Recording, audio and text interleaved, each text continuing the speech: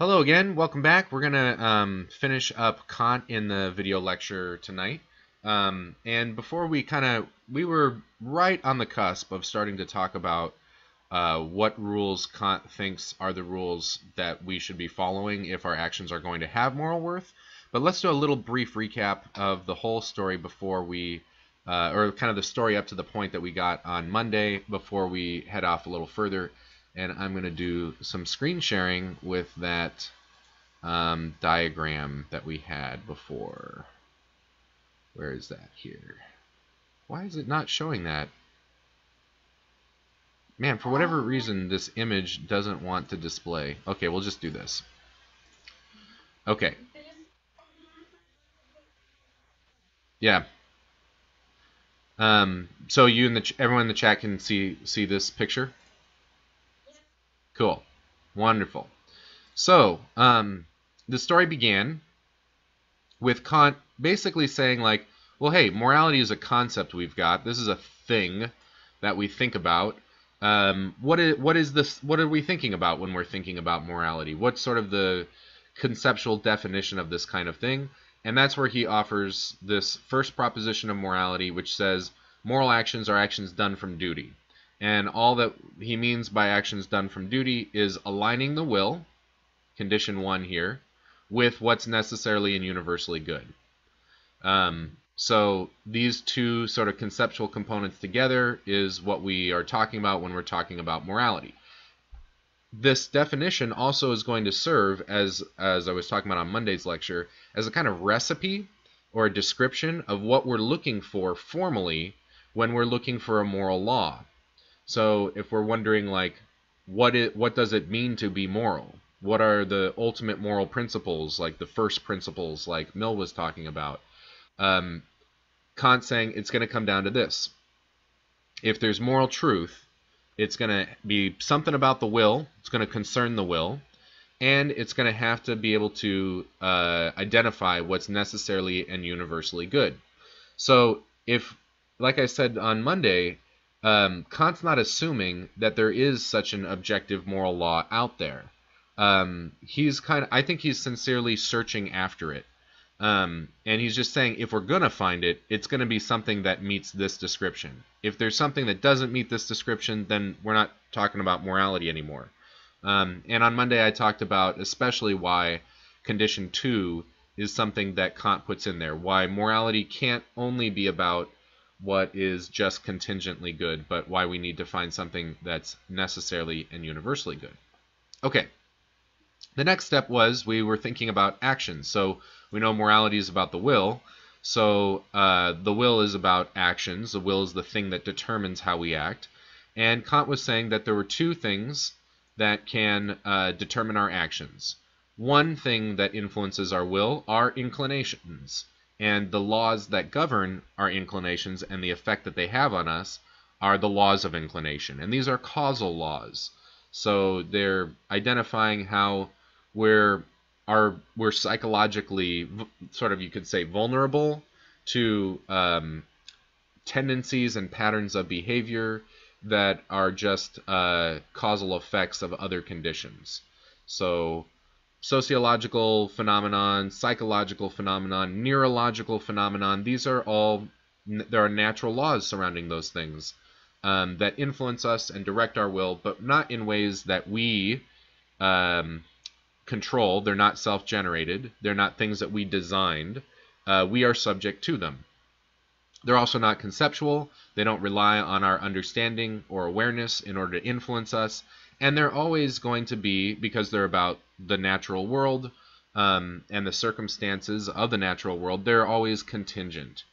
So, human psychology didn't have to look the way that it does. It could have gone some other way. We could have had a different evolutionary history, and then our wills would be influenced in different ways than how they actually are. So any truths of psychology, any truths of empirical science about nature, that's always about contingent things, not what's necessary or universal. For that reason, Kant thought we weren't going to be able to find the moral law here. It's not meeting this condition about what could serve as a basis for something being necessarily or universally good, because this stuff is all contingent. It's all based on contingencies. But there's another way that our will gets determined according to Kant, and that's through self-generated laws. When we act on self-generated laws, we are acting intentionally. We are writing our own programming. We're able to come up with a kind of conceptual rule, a maxim or an imperative, that tells us to do something under certain conditions in a certain pattern, and reason provides this. Oh, what was that? Oh, okay, maybe that was. Hello? You can hear me? Okay. I cut out for a second or something? Oh, really? Oh, dang. I'm looking over at the internet and it just jumped down.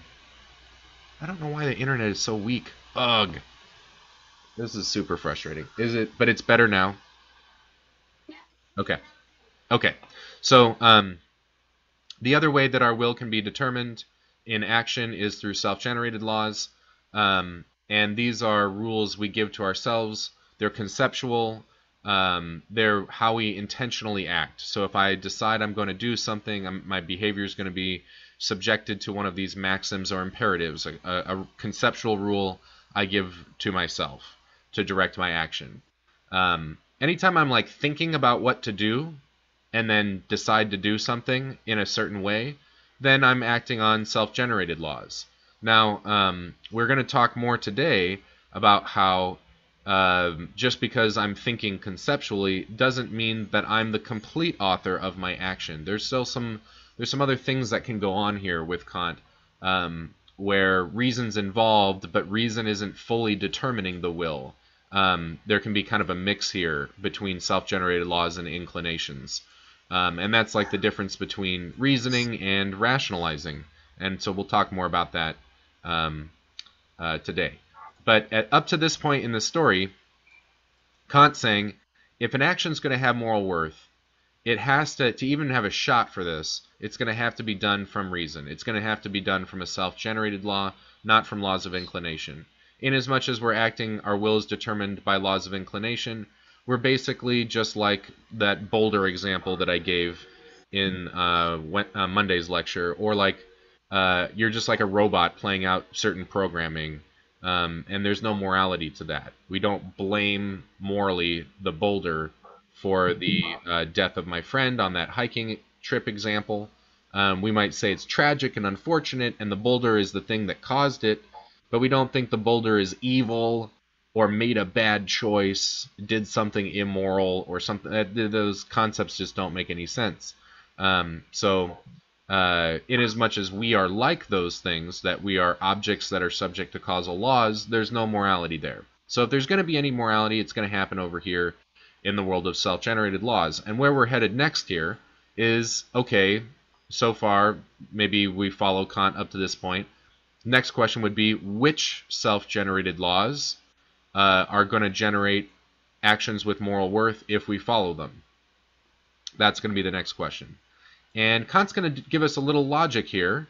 He's going to rely on some logic to help to explain how this is going to go. But for anyone in the chat, any kind of questions so far?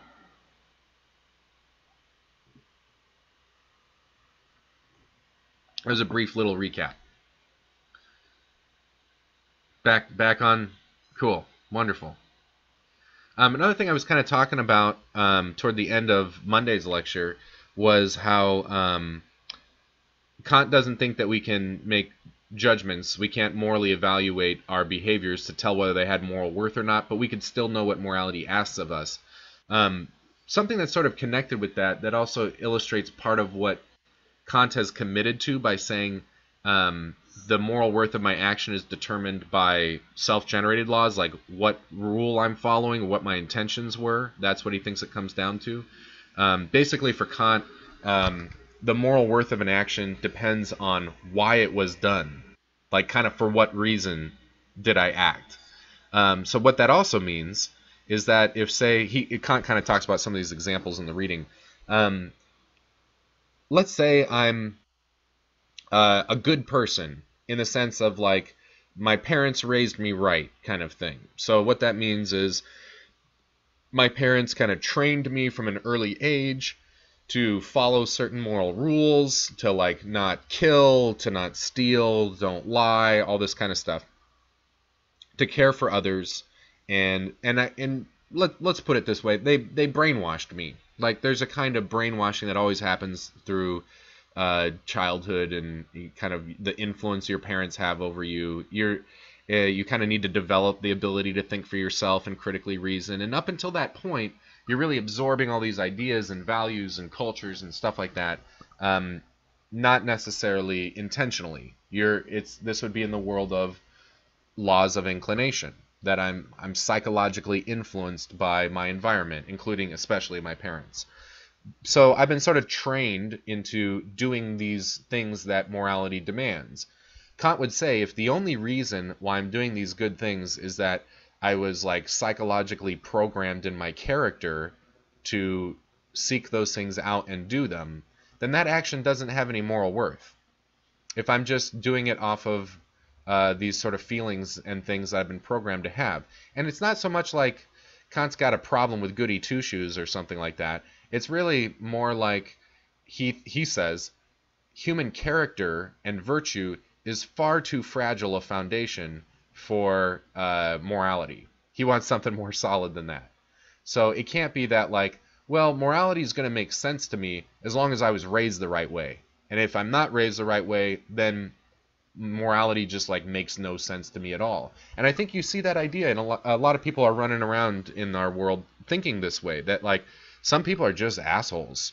And there's like, you know, in some people, they've got like a good heart, they're concerned about others, they have human decency, and sympathy and compassion and empathy. And then there's some people who just like don't, who just like lack it. And there's nothing you can do about those people. They're just animals, basically. Kant would be really staunchly opposed to that sort of thinking. He thinks that there is a path to moral guidance that doesn't depend on circumstantial things like whether you were raised well or not. So Kant would say his favorite example of moral an action with moral worth would be if like you weren't raised well and you have a really toxic personality and your inner psyche's just all messed up. You've got terrible feelings and tendencies and desires, like taking pleasure in the suffering of others. You're like, can't help it. I mean, I see someone hurting, and I'm just like, it's so hilarious or something. It's like the automatic emotional responses that they have are just not wired up the right way. If they still do what morality demands, what their duty demands, even though all of their tendencies psychologically and emotionally are going the opposite direction, then Kant's like, man, that's an action that's moral worth shines like a jewel. It's just unmistakable, he thinks. I think this can be squared with his claim that we can't tell the moral worth of anybody's actions, including ourselves. Because even in a situation where, like Kant isn't as big of a fan of the case in which I do good and I take pleasure in doing good, because it's really obscure, like, why did I do it? You know, like, did I just do it for the pleasure, or did I do it out of regard for duty?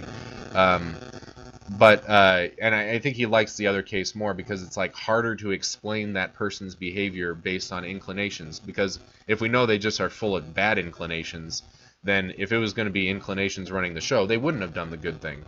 But if they do it anyway, then that must mean, maybe, that they did it from just a pure recognition of what was good, rationally. And Kant maybe is thinking that's a little clearer. But I mean, you can still be skeptical in any actual situation. Yeah, maybe someone has bad tendencies. I mean, there's a little good tendency in there too, and that's just why they did it, instead of a recognition of the good. But the thing that Kant really believes, and this, you might be skeptical of this, is he thinks no matter how you feel, you can rationally consider what is good, what your moral duty is, and follow it. Kant does believe in being able to act through reason alone, that you can, you know, the self-generated laws thing works all by itself and doesn't require any help from the inclination side. Inclinations might lubricate some of that stuff, but then again, Kant would say, inasmuch as your action was done only because you were causally compelled to do it, that's not really an action with moral worth as much. I just saw Who is that? Just dropped and got back. Are we having Nikki? Did you have any connection problems again?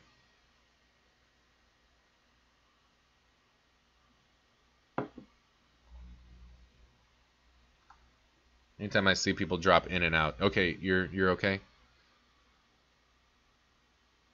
Or maybe not. I hope everything's okay. Okay, I'm gonna keep going. So that might also be helpful here. Like Kant's really thinking the action, for an action to have moral worth, it really has to be something that you have chosen to do rather than something that was chosen for you. And I think we think about this a lot, like in terms of external causes, like if someone bribes me, or let's say someone tells me or forces me to do something coercively, then I'm not really responsible for that, right? That's not me, that's them. If I leave this room because two big guys come in here and pick me up and carry me out, then that wasn't me. But Kant thinks equally those compulsory forces are things that are happening inside of us through our own feelings, emotions, and psychology. So Kant doesn't want, if we only are doing actions because of those things, then it's not really us who's acting. It isn't really coming from us. It's through the faculty of reason that I even have any kind of leverage here on directing my own course of action. So if I'm going to be doing that, then I need to be doing it out of just a rational judgment. This is good, and that's why I should do it, kind of thing. Then reason's running the show, that kind of situation. So that's what Kant's looking for. Yeah, blackmail would be kind of an example of coercion for sure. Or someone like saying, "Give me your, lunch money, or I'm gonna punch you in the face," kind of thing. Like bullying, those sorts of tactics. We would say, in situations where that kind of coercive force is present, your freedom, your self-determination is not being respected, right? Those things threaten your autonomy. But Kant thinks all the forces inside of us psychologically just as much, if not more, threaten our autonomy. They take away our ability to be self-determining. I think that's an important note about how Kant's thinking about all this. My observation, maybe I should say observation, is that in contemporary American culture, we tend to think if it's inside of us, it's me.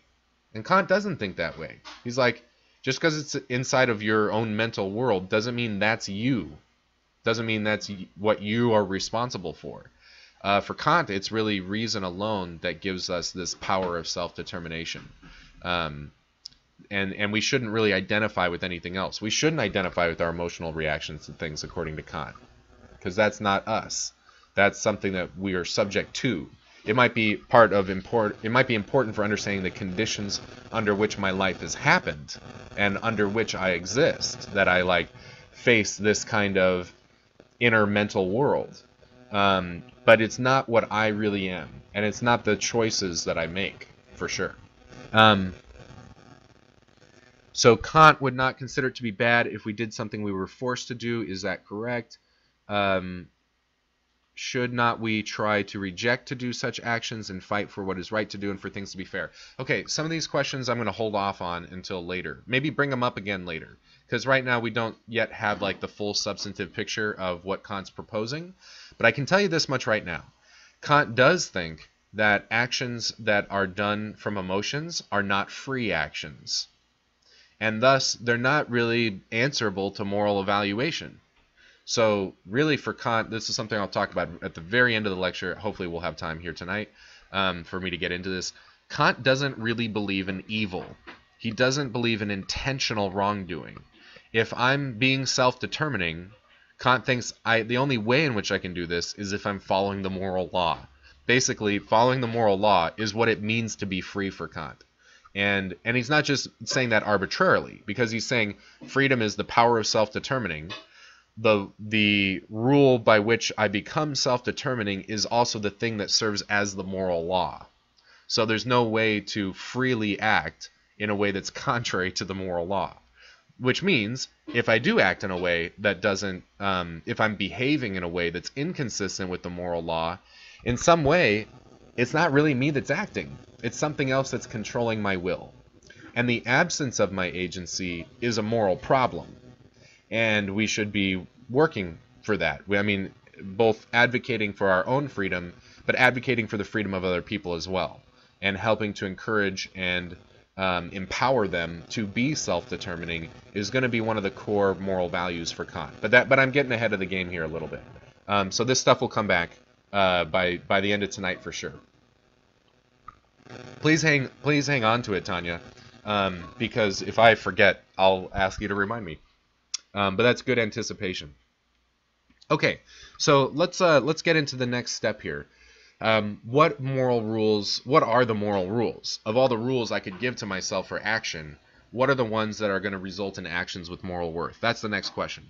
And Kant's going to do a little logical breakdown here. So let's take a little tangent here and step into the world of modal logic. Okay, and before we're going to talk about ethical stuff, let's just talk about descriptive claims about reality. So maybe you remember from a previous lecture I was saying whenever we make claims, they come in one of two flavors, either descriptive claims about how the world is or normative claims about how the world ought to be. Moral laws will be in the normative category, but let's just talk about the descriptive side for a second. Okay, I don't like to usually make things too political, but I'll use an example that I used in my class this afternoon. And this is just for me personally, so, I'm not trying to throw any shade or do anything like that right now. But when I make a claim about existence, I can make it in one of three different modes.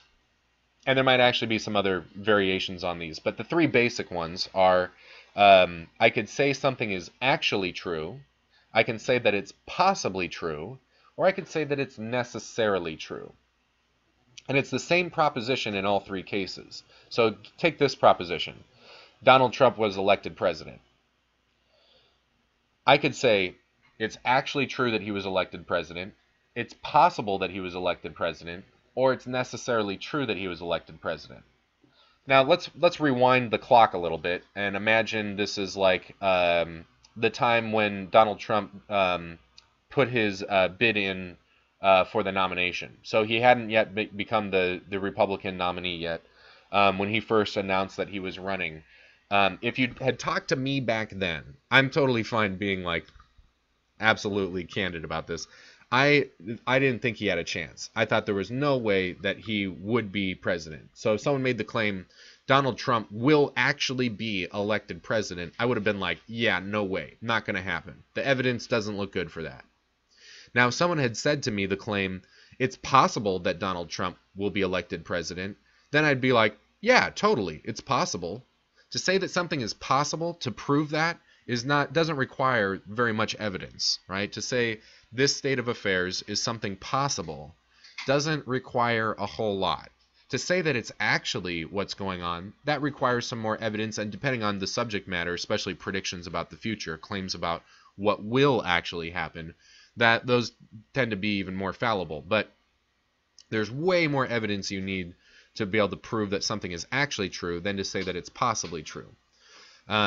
If I wanted to say that it's necessary, if I wanted to say a certain proposition is necessary, now I'm basically saying not only is it actually true, but it's actually impossible that it could have been any other way. It's impossible that it could have been false.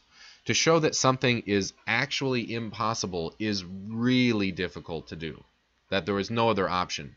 So, like, it's true that Donald Trump was and is actually elected president, but to say that Donald Trump was necessarily elected president means there were no other possibilities. And that's just not true in this case, because it's a contingent fact, not a necessary fact, that Trump was elected president. If circumstances had been different, then he wouldn't have been elected president. Like, just even think about the simple counterfactual possibility here that Donald Trump was hit by a bus before he got elected. Then he wouldn't have been elected president, right? So even just that little change right there could make that not necessarily true. And that's a possibility. Could have been hit by a bus? Yeah, it's possible. In the same way that, when he put in his bid for the nomination, I was like, yeah, it's possible he could be elected. Doesn't take much to prove that. So proving that something is necessarily true is really, really tough to do. You're basically saying there's no possibility in which this could have been false. That's pretty tough. But notice it's the same claim, Same judgment, just advanced with a different modal operator. Whether something is possibly true, actually true, or necessarily true. And both possibility and necessity are about things that are contingent, as opposed to necessary. So you might know a little bit of where you think where I'm going to go with this on Kant's behalf. Remember, he's looking for a recipe for a moral law that's going to identify what's universally and necessarily true. So any kind of rule that we give to ourselves, like a maxim, an imperative, that only identifies something as being contingently good, can't serve as the moral law. Because you can do the same game about possibility, actuality, and necessity with normative claims that you can say about descriptive claims. So is it possibly true, actually true, or necessarily true that Donald Trump was elected president, you can flip in the normative side and say, is something possibly good, actually good, or necessarily good? So instead of making judgments of existence, we can make judgments of value. Okay? So that's what Kant's going to do to kind of break down where could we find possibly a moral law? What would it have to look like? So let's go back to our little map here. By the way, chat, how are things going? I want to check in. The explanations are going good so far?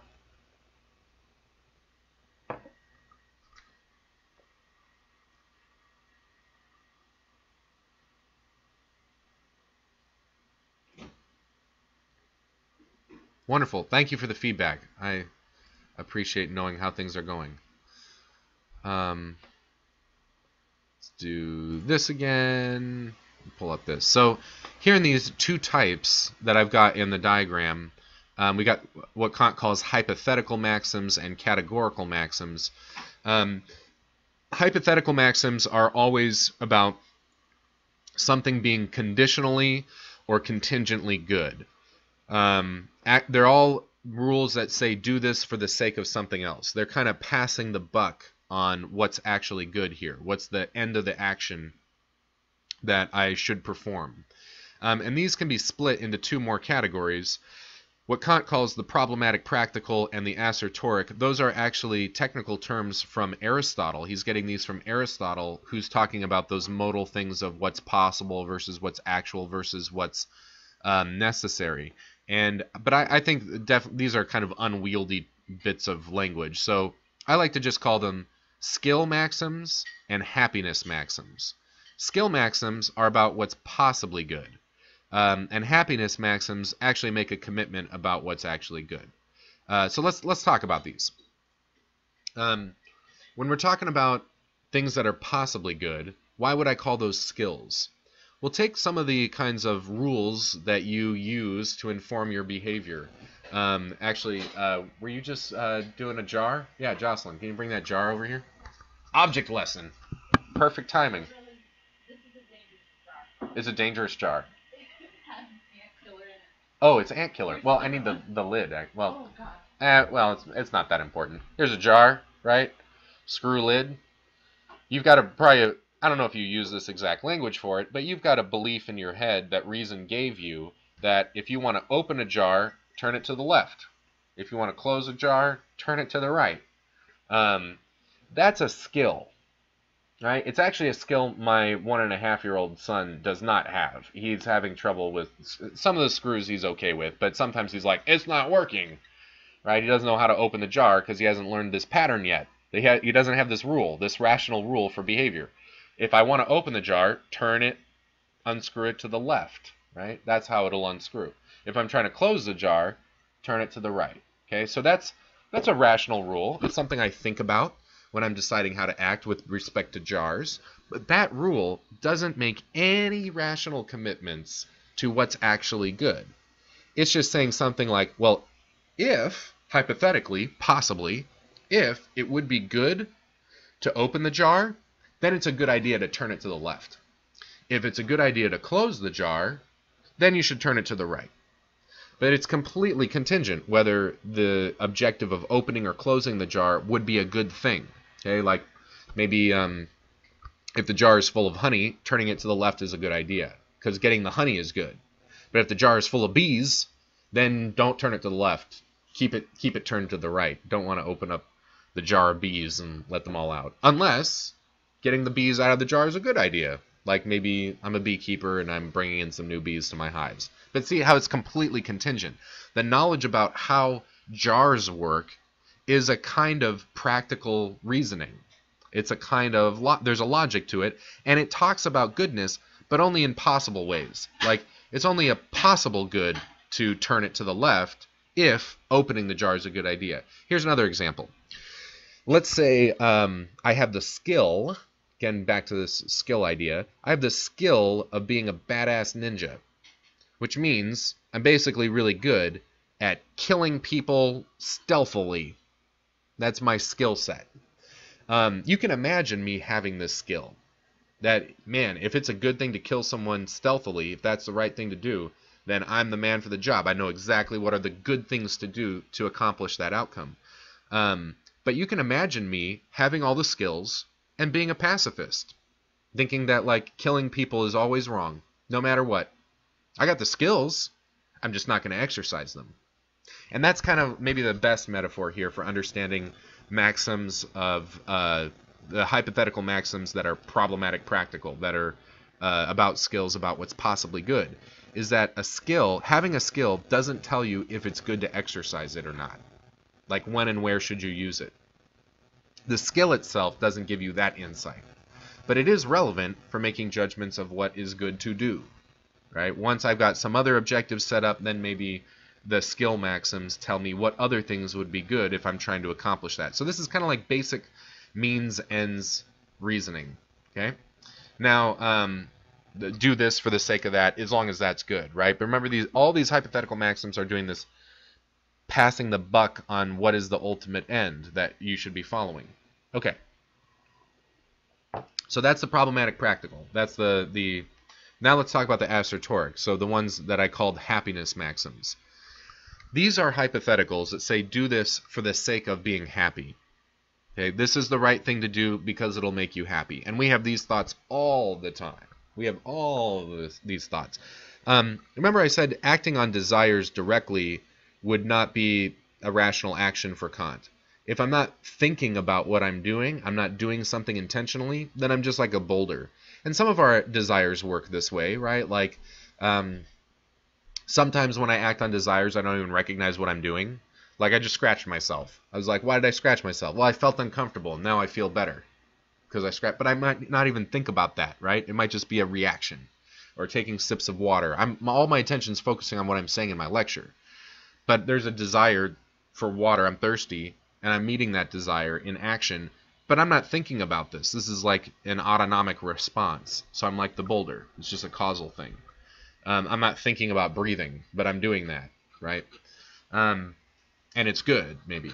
But a lot of times, desires creep into my moral reasoning through thinking, if my desire is satisfied, then I'll be happy. Okay? So happiness doesn't think is like obviously illegitimate as a goal. It's saying this is something that's actually good. My conception of happiness is a vision of goodness for my life.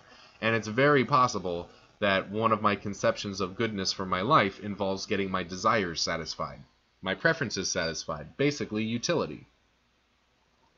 And this is where Mill shows up in the diagram. He shows up at this happiness maxim level. And this is where Kant's going to majorly disagree with Mill.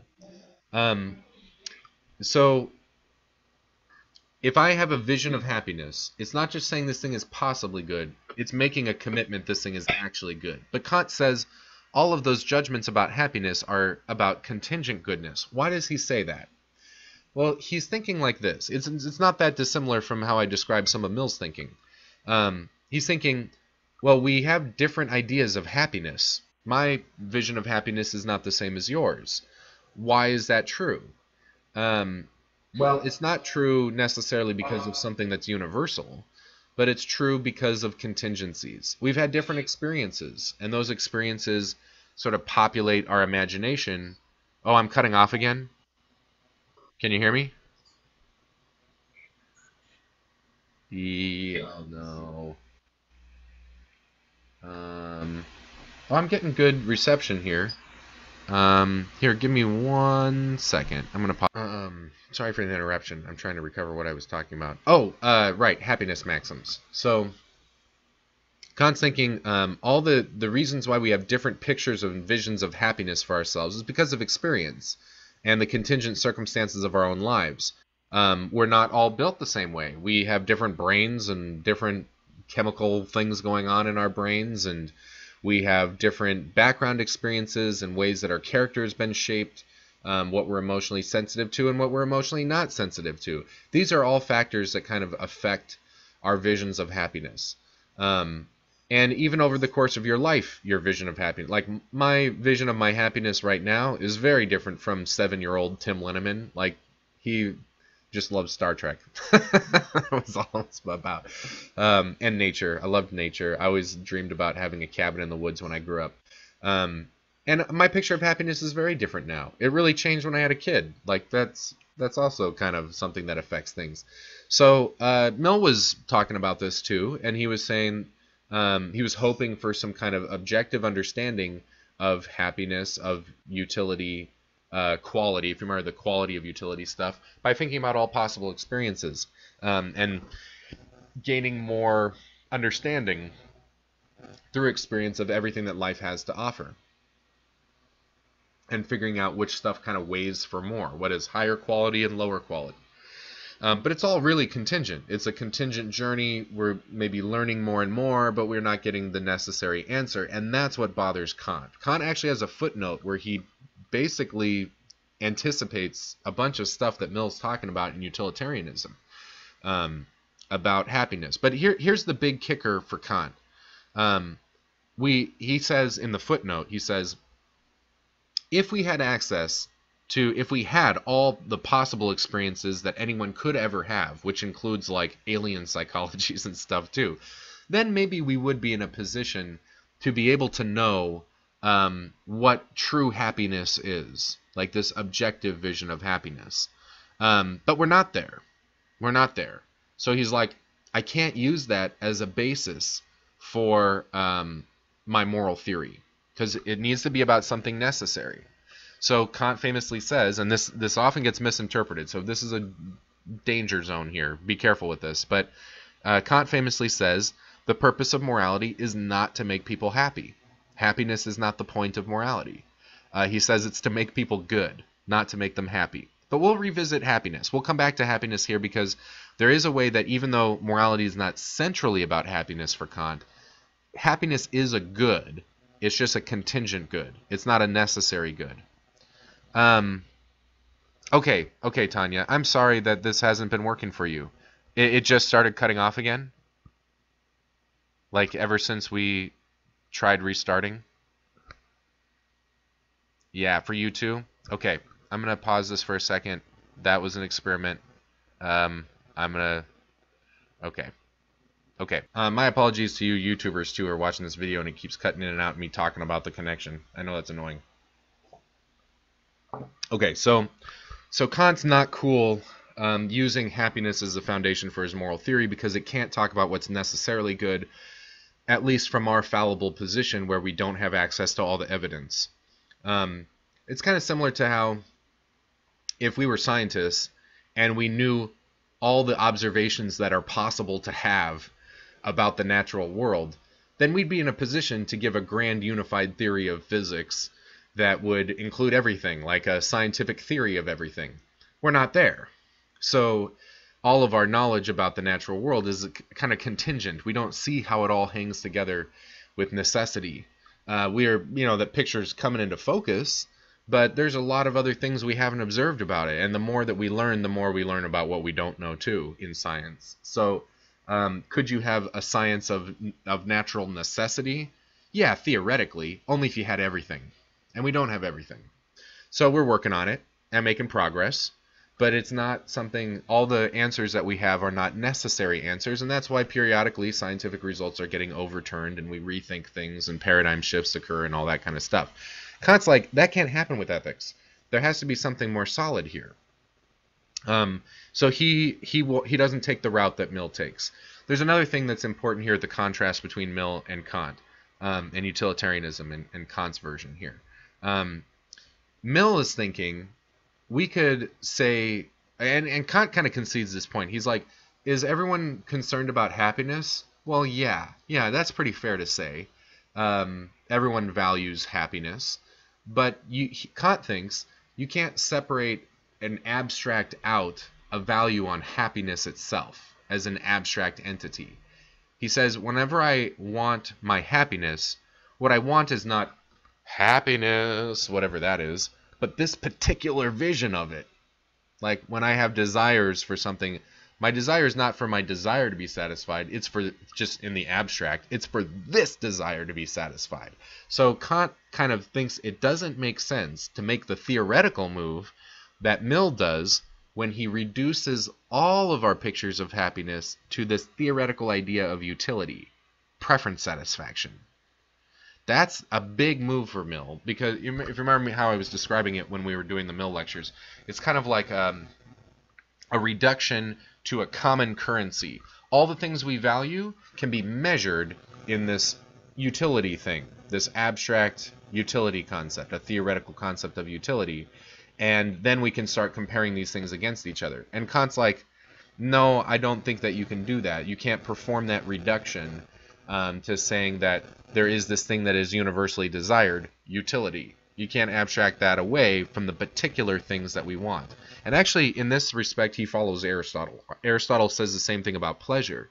He says, pleasure itself is not something you can desire. What you can desire are particular pleasures, but every pleasure has its own like flavor, Aristotle says, that you can't sort of separate out from the pleasure itself. It's like, maybe it's kind of like this. I can't separate out or abstract away the taste of soda pop from a particular flavor of soda pop, right? Like I can have Coke, or I can have a Dr. Pepper, or a Sprite, or something like that, but I can't sort of abstract away the soda pop flavor. I'm always experiencing a particular soda pop, something like that. I just came up with that metaphor just now. I might have to think about how good it is. It came to mind. I think that captured it pretty good. We'll talk more about Aristotle and pleasure when we get to Aristotle. But so much Kant would say for happiness. It will come back, it will return, but he rejects it right now as a moral foundation for what is necessary in morality, because it is still contingent, according to him. Okay. So what does Kant think the moral law could be? Well, there's only one option left: categorical maxims. And what makes a maxim categorical? Well, it means it doesn't have this do this for the sake of this other thing kind of logical form to it. Both of the two, the skill and happiness maxims we talked about, are saying this thing is a good thing to do, this is good, for the sake of that thing. This thing makes that happen, so that's why that this thing is good, because it makes this other good thing happen. So happiness maxims are saying, like, I should act this way, or I should pursue this result, because if that happens, I'll be happy, and happiness is good. Okay? If I'm doing the skill thing, it's like, well, if turning the jar to the left will open the jar, and the contents of the jar are something that would be good to have access to, then it's good to open the jar, to turn it to the left, right? So it's all this conditional stuff. Categorical maxims say, this thing is good, not in a conditional way at all. No contingency. They just say, this thing's good, end of story. No caveats on that. No conditions. This thing is intrinsically good. It's unconditionally good. It's good across all possible circumstances. There's no counterexamples. There's never a circumstance in which the thing that in other cases would be good, in this case is bad. So categorical maxims have that logical shape to them. They have that logical form to them. They're claims of what is necessarily good. Impossible to be not good, right? If you think back to the modal logic thing of possibility, actuality, necessity, if something is necessarily true, that means it's impossible for it to be false. If something is necessarily good, that means it's not possible. There's no circumstances under which it is not good. Okay? So, pretty big commitment. And Kant says, there really is only one categorical maxim that could actually be true. I can design all sorts of categorical maxims, but they're just absurd. They're full of counterexamples. Like, I'm like, Maybe eating cheeseburgers is always good intrinsically for itself, unconditionally, no strings attached. But it's like, I can't really endorse that. Like, once I've had maybe 2 cheeseburgers, I'm like, that's it. It's not the time to eat a cheeseburger after 2. I don't want another one. Or if I'm, let's just say in a wedding ceremony, it's like, that's not a good time to eat a cheeseburger, right? Eating a cheeseburger isn't good in those circumstances. Or if I could come up with endless counterexamples here of times in which eating a cheeseburger is not a good choice. But any of that's kind of a silly, absurd example. But any of the things that we think of as good, even things like empathy, compassion, wisdom, patience, you can find circumstances in which the thing that would be generally good, not always good. So it can't be necessarily good, and that means it can't serve as a moral foundation. It can't be an absolute condition of morality. So this is where, when I was saying that Kant doesn't presuppose that there is going to be a moral law, this is where the rubber really hits the road. Is there anything that we can say is unconditionally and necessarily good? Is that even possible? Any rule that I should always be following no matter what?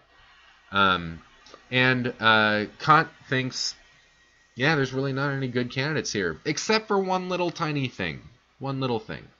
And before I give it to you, let's talk about Kant's reasoning here. This is a little connected with what I was, when I was talking on Monday, I said, usually when I teach Kant, I do this kind of like background in Kant's general philosophy. This is where it's really helpful to know some of the rest of Kant's stuff and how he thinks about all philosophical problems. And I can't, for the sake of time, it just doesn't make sense to run through the whole thing right now. But I'll try to give you some kind of quick and dirty sketch of what he is thinking. So Kant's kind of wondering.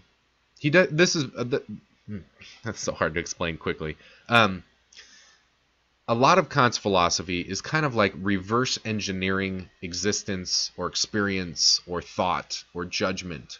It's sort of like, well, hey, we're doing science. Science is a thing we do. How are we able to do this? Like, what is required in order for me to be able to think about the world in terms of cause and effect relationships? How am I able to do math? How am I able to use language? Like, what has to be going on in the background of the mechanics of my mind to just make cognition happen? This is a big part of Kant's philosophy, all this kind of philosophy of mind stuff.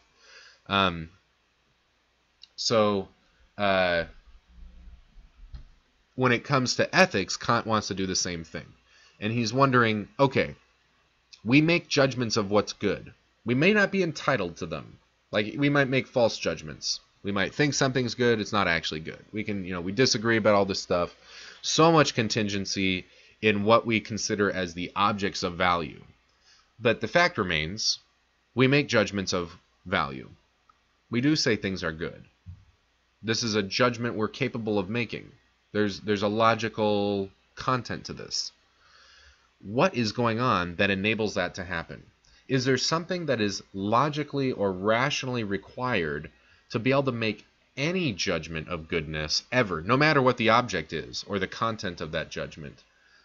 Is there something that I need to commit to open up the possibility of making any judgment of goodness, period? And Kant thinks there is one thing. And again, he goes back to logic for a guide here. Just a little quick check-in. I promise I won't ask again or get too annoying with this. But for those of you still in the chat, audio, video, going good? Not cutting out?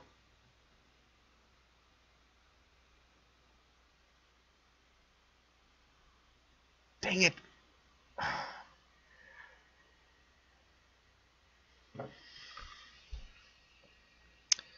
Oh, man. Okay, I'll think about this. If we get consistent internet troubles for these lectures, my home internet is like maybe not going to be up to the task. And the only way I really have around with that is to do these at a different time. So maybe I'll send out an announcement and see if there are other times during the week that people would be free for these things. I picked the evening because I thought this probably works the best with people's work schedules and things like that. I do have time in afternoons on weekdays to do this earlier in the day, and then I could do it like on campus at school with their internet, which might be more reliable than my home stuff that I've got going on here. That's actually what I'm using, Nikki. That's my only access.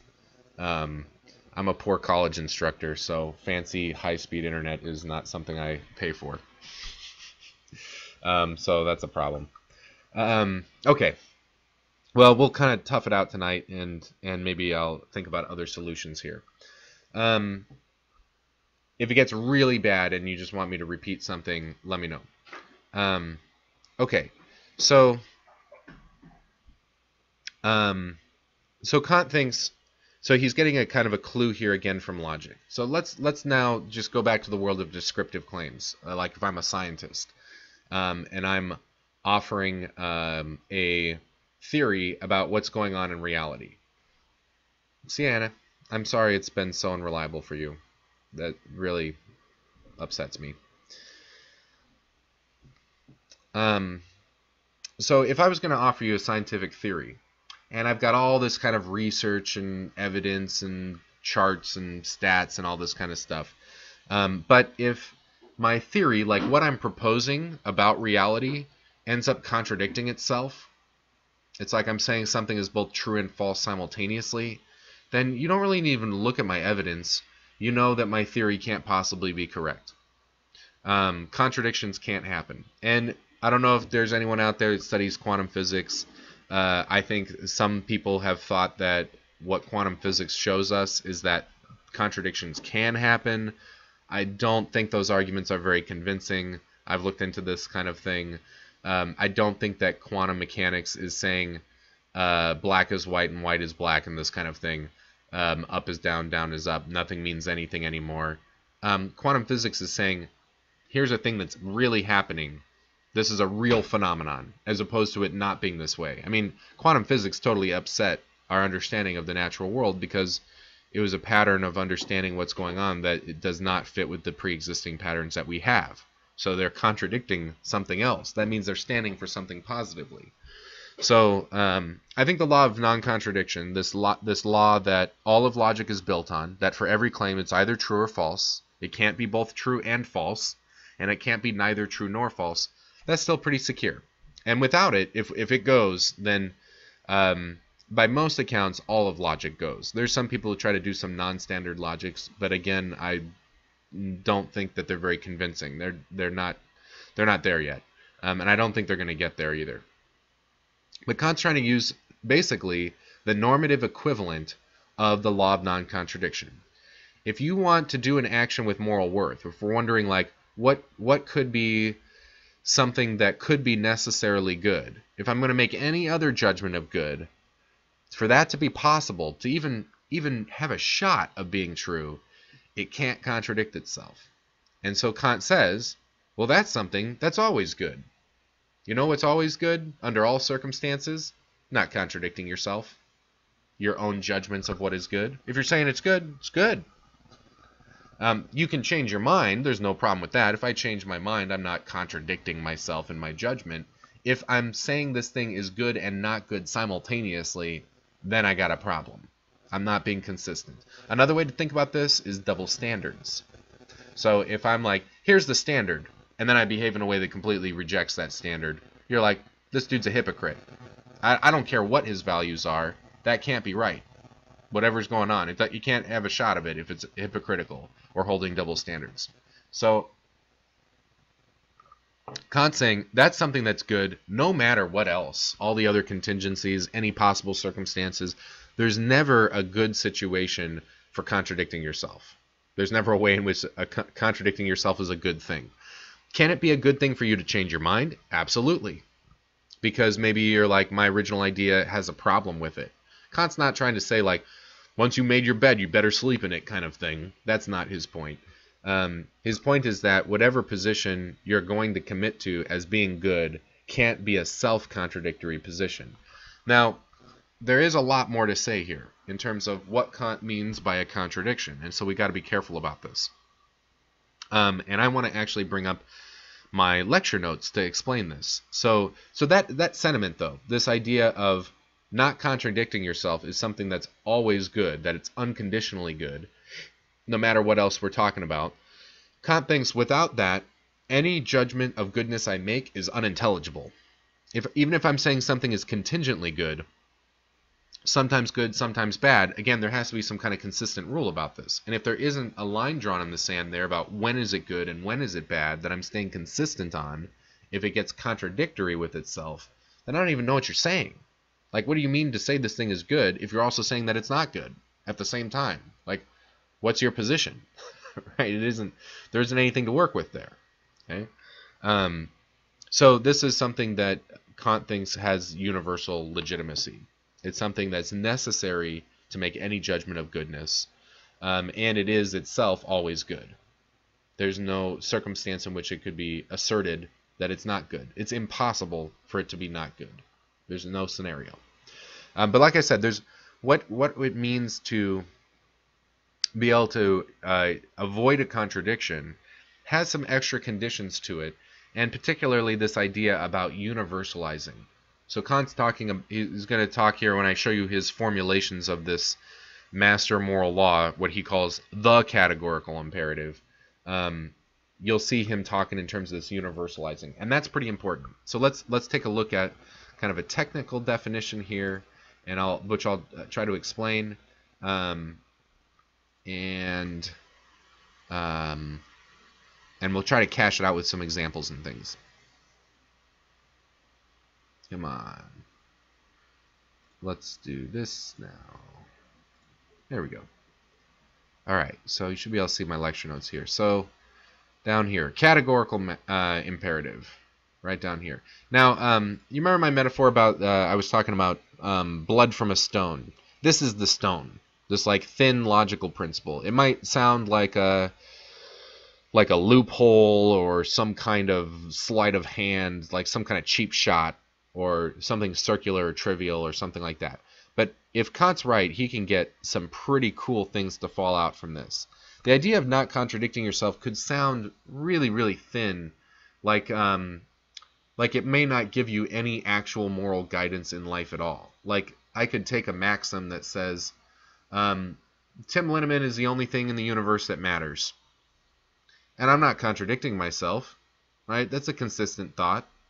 It doesn't have a double standard on the face of it. But does it really? And Kant's going to say, yeah, because the rules that you're thinking of acting on, you have to be considering from the standpoint of what is universal. That means all possible contingencies. So that's where this universalizing idea is going to come from. So let's take a look at it here. This first formulation Kant calls the formula of universal law, and it's saying, act only according to that maxim, whereby you can, at the same time, without contradiction, will that it should become a universal law. I'm sorry, Nikki. Sorry to see you go. I wish I had this better for you. My apologies. So act only according to that maxim whereby you can, at the same time, will that it should become a universal law. One way to think about this is sort of this idea of if it's a rule that applies for me, then it has to apply for you. Like, I need to allow it to work for you too. So if it's okay for me to do it, then it's got to be okay for you to do it. Remember, again, a maxim is just any sort of rule or intention I'm setting for myself. I'm like, under this circumstance, I should do this. Okay. So if I'm going to be able to assert that maxim without a contradiction, I have to think about it from the context of it being a rule not just for me, but for everybody. This actually may not sound totally unfamiliar, because this is kind of the move that Mill was making when he was in that step of his argument in Defense of Utilitarianism where he was generalizing. Remember, he starts from saying something like, well, we all individually value our own utility, so from there, we're rationally committed. Like, if I'm going to say it's good when I get what I want, then I have to say it's good when you get what you want too. I'm like rationally required to agree to that.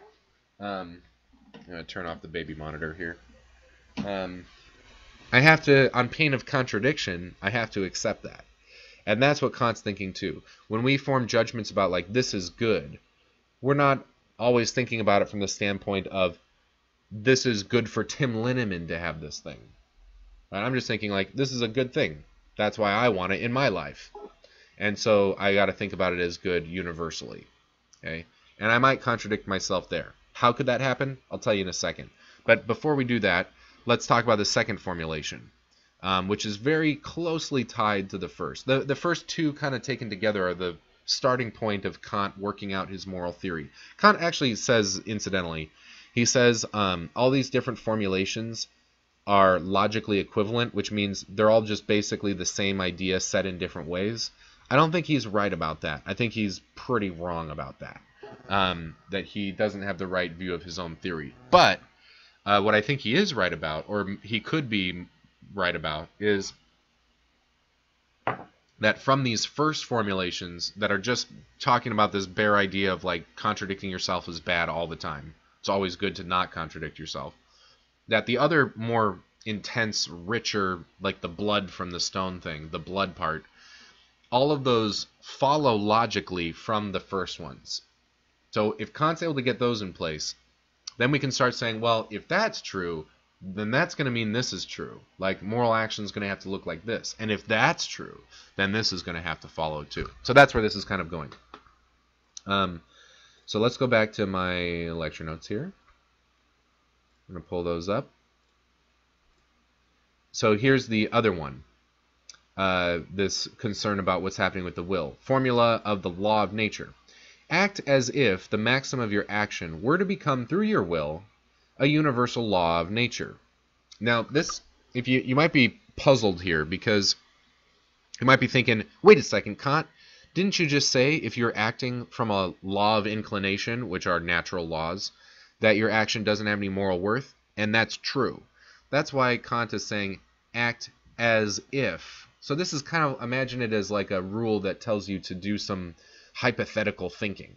Like you don't have the power to make something happen just by willing that rule. Like when you act on that intention, that doesn't control everyone else's will. If anything, maybe it at most controls your will, but nobody else's. But what if you imagined the choices that you're making as having those kinds of stakes to them? That you're basically making a decision on behalf of all people. What could you will, thinking about it in that situation? So when he's saying act as if, what is the as if? As if by acting on this rule in this moment, you are setting and programming the pattern of behavior for everybody else. Not just that it's a rule that applies to everyone like a universal law, but by calling it a universal law of nature, Kant's saying like, what if they actually acted on that rule perfectly? Kind of like a utopian idea. So it's basically saying, if you're thinking it's good for doing this, you got to imagine, what if everyone did that? What if everyone followed the advice that you're giving to yourself perfectly? Can you will such a world? Is that a world that you would approve of? That you would think is a good one? Could you make that kind of choice? It's kind of a high stakes choice in that moment. And that might seem a little confusing too about like what Kant is asking for here. So let's talk about some illustrations. Let's talk about some example scenarios of using the categorical imperative that demonstrate those two principles.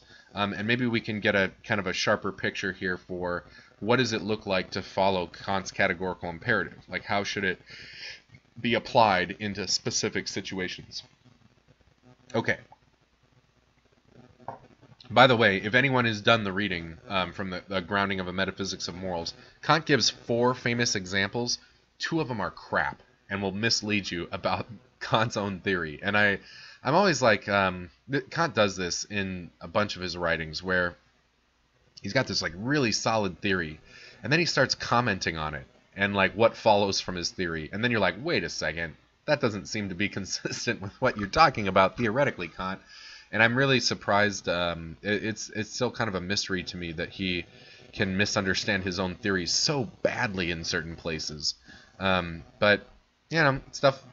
We're human. We make mistakes about this kind of thing. And believe me, I've tried to find a way to make this stuff consistent for him, because it's like, could he really make a mistake that bad? But it's like, yeah, maybe he did. That's kind of my 2 cents on it. But let's talk about the two of the examples he offers. I think are really good. So let's talk about those. One of them is this rule that says no lying promises. That if I'm going to act morally, that would be an immoral action. I have an obligation to not make lying promises. So Kant sort of paints the scene like this. He's like, imagine you maybe. You don't have money, you need money, and you're like, how can I get some money? And you're like, well, hey, those banks over there got a lot of money just sitting around, and they'll give it to you if you just promise to pay them back, aka a loan, right? But let's say you know that you're in a position where you're like, if I take out this loan, there's no way I'm going to be able to repay it. Okay, so what I'll do is kind of posture and pretend like I'm intending to pay it back when I have no intention to do so, and I know that's just not going to be possible for me. So I'll make a lying promise to the bank to get the loan, to get the money that I need that would be good for me.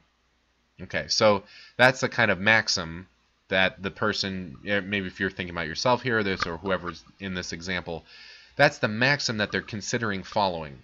That's their plan, right? The rule, the conceptual rule that they set for themselves, their intentions for how they're going to act, has that pattern to it. But before they act on it, Kant's like, they still at least have enough moral sense to see if it passes the categorical imperative. So think of the categorical imperative as kind of like a test that you run on other things that you want to do, on other rules for behavior that you're considering to see whether they're going to be consistent with what morality demands. And so far, all morality demands is don't contradict yourself. Not a big deal. But we're going to see some things fall out from this, right? Okay, so if I'm imagining this as a universal law, it's like I'm imagining, what if it's like an open thing for everybody, that when you need money and you don't have it, you make a lying promise to get the money. If that was considered morally permissible behavior, like I'm thinking about acting that way in this moment if I'm the person in the story, I'm thinking about following that rule right now, thinking that's a good idea. What if that was generally accepted? That we know, like, this is something it's okay to do.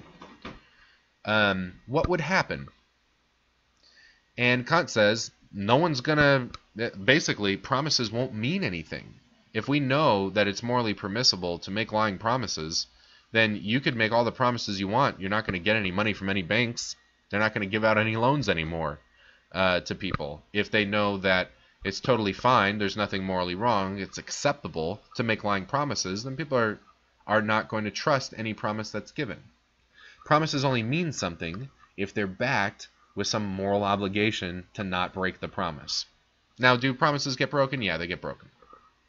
But to act intentionally, to make the lying promise, that's not morally permissible behavior. Now, you might try the same shtick with other things, but it might not work quite as good. And maybe some of these things would not involve contradictions. For example, stealing bread to feed your family if you're too poor to be able to buy the bread, right? Would stealing be wrong? Kant doesn't think so, but he's kind of a stick in the mud about this stuff. As someone who has the general idea of Kant's theory and kind of agrees with it, I think there could be some room for this kind of thing. I can imagine a society in which everyone knows that if you're too poor to be able to pay for the bread, just take it. Like, society's not going to fall apart if that happens. And maybe under those very special contingent circumstances, when, whether your family is going to live or not is what's at stake, that is totally fine. And that's an important point here about universalizing maxims that can be universalized without contradiction. They can be conditional. The categorical imperative is not conditional. To not contradict yourself is something always good. But the rules that I'm thinking about universalizing without contradiction, they could be contingent. If you remember back from Monday's lecture, when I was talking about why Kant thinks it's important for morality to be about what's necessarily good, and we were saying something's sometimes good, sometimes bad, but that requires a rule that's staying consistent over all those cases, and maybe that rule isn't always good, it's contingently good. In other cases, the rule doesn't apply, but then there's got to be another rule which shows the difference between that, and so on and so forth, eventually until we get to a universal rule. Well, Kant's universal rule is the categorical imperative. And you can maybe start to see a little bit of a picture about how more conditional rules are going to follow from that. Like, on what grounds could I start making claims about what is contingently good? Okay, and actually we're going to do that with happiness in a second here. Let's finish off this story, and then I might want to take a little break. I'm starting to feel a little lightheaded from talking so much. Breathe, Tim. So in the lying promises case, if it was universal, then the whole thing breaks down. And really where the contradiction comes from in the lying promise case is that at that point, if it's a universal law, if I follow my rule here, it won't get me the good thing I'm looking for. I can make all the promises in the world. I won't get the money. If it's a universal rule, it won't work. And Kant's saying any rule that won't work when it's taken universally, that's a rule that's contradicting itself. And it can't be a maxim that could yield an action that's morally okay. So that's how that's going to work. Now there's the second one, right? The concern about contradiction in the will, the formula of the law of nature. This is a little different. So the example that Kant uses for this one is a case of charity. So he's saying, imagine you're walking down the street and you see a homeless person sitting there with a sign and everything. So someone in need, and let's say you're in a position where you're not in need. You're in a position to be able to help. So you could help, and the person needs help. Okay. You might think to yourself, if I went over there and kicked the guy, that would be immoral. I'm not going to harm this person. That to positively harm them would be wrong, right? For me to kick them when they're down kind of thing, that wouldn't be a good idea. But I don't have to help them, right? Isn't it morally permissible for me to just walk on by and not help them? So that's the maxim you might be considering to act on. And Kant says, okay, let's run that through the categorical imperative, see what happens.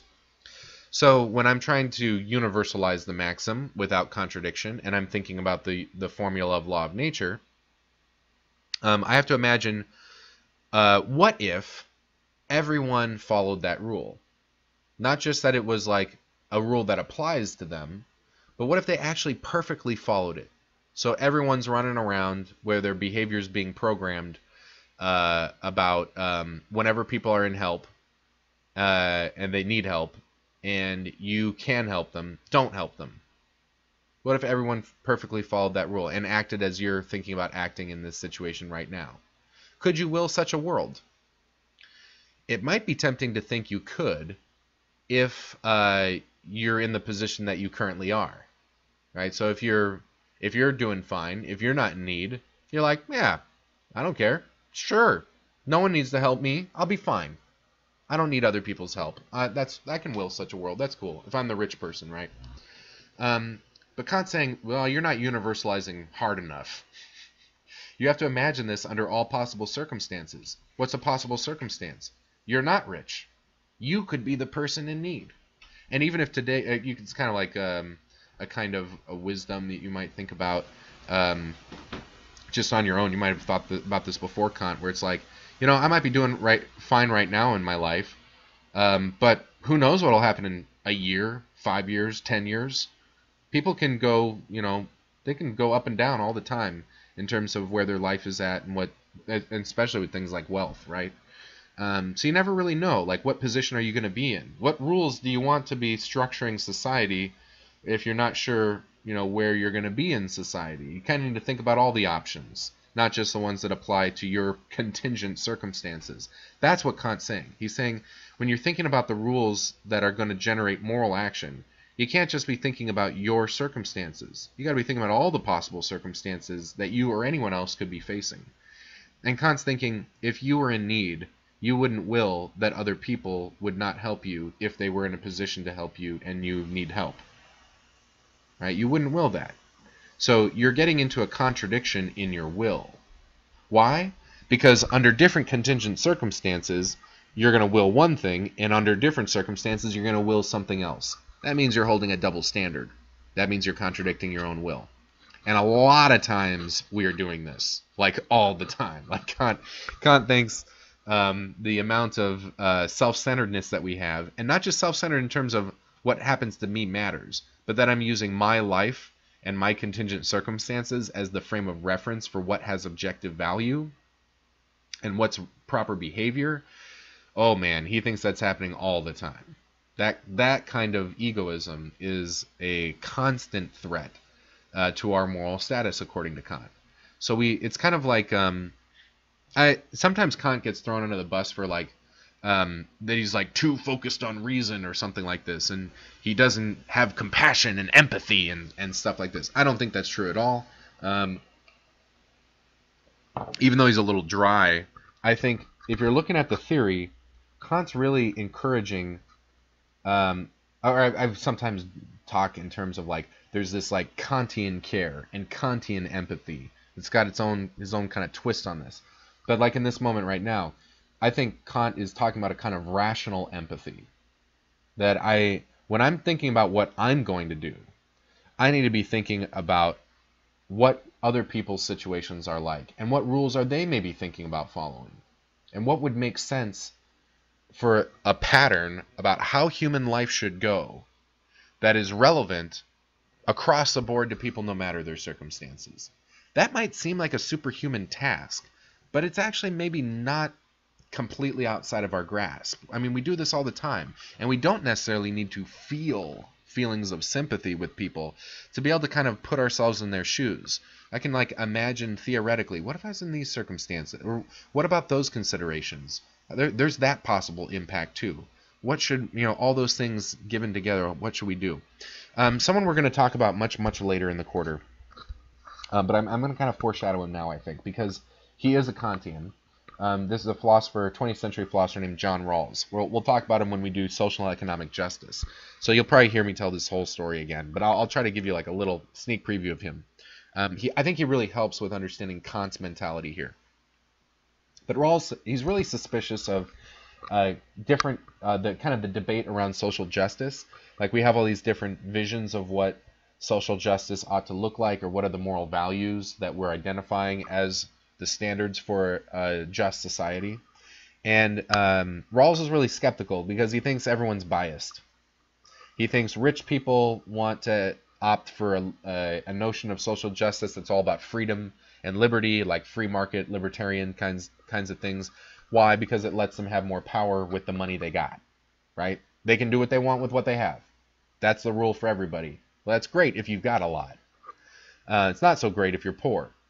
But Rawls thinks, the other side of the coin, how we might define social justice in terms of equal distribution of resources or people's well-being, that like kind of socialism or communist sort of vision of social justice. He thinks, yeah, that looks attractive if you're poor or weak and you're not in a privileged position in society. Then that's what is a conception of social justice you'll agree with. Why? Because it benefits you in your position in society. So Rawls is like, how can we figure out what is actually objectively, rationally the proper conception of social justice? And in a way that we could resist all these biasing forces that cast suspicion and doubt on any of our attempts to figure out what's socially just. The other alternative is just straight up cynicism and saying, nah, it's impossible to tell because everyone's biased. Game over. And Rawls isn't going to say game over. And so he comes up with this thought experiment where he's like, okay, imagine this. I'm embellishing here a little bit, but imagine that all of our souls got sucked out of our bodies and went to the moon. And on the moon, we're going to have a big discussion about what structure of society we think we should have. So we're going to basically sit down, have a big, massive consensus discussion about how we're going to set up the rules of society. But here's the kick. Once our souls leave our bodies, after we have this conversation, they're going to go back to the same bodies. But while we're having the conversation on the moon, while my soul is out of my body, I don't know which body is mine. I don't know which person back on the planet I'm going to be. So this is what Rawls calls the veil of ignorance.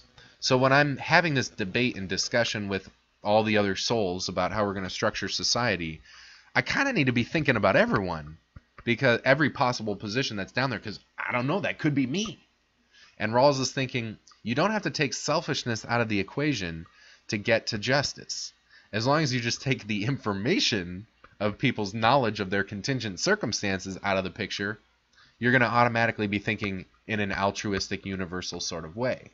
It's a very interesting trick that Rawls is pulling, and I think it's very inspired by Kant. That really the imagining of like, what would be the considerations that would convince me to endorse one proposal over another when I'm in that veil of ignorance is basically the same thing as the kind of rational imagination I need when I'm thinking about what rules can I agree to universally that I can universalize under the categorical imperative without contradiction. What rules would make sense no matter what? And when we're thinking about all those contingent what-if scenarios, I could be rich, I could be poor, I could be the criminal, I could be the innocent civilian, all these different possibilities. I'm not thinking about whether a contradiction is going to happen because my desires are different in those different scenarios. Kant says really famously, in one point of it, in another book he wrote on morality, The Critique of Practical Judgment, he says, the criminal, were they to be fully rational, like to consider things from a rational point of view, could definitely approve of their own punishment, even if they fear or don't desire that punishment. So it's kind of like, if I'm the criminal, I'm guilty of wrongdoing.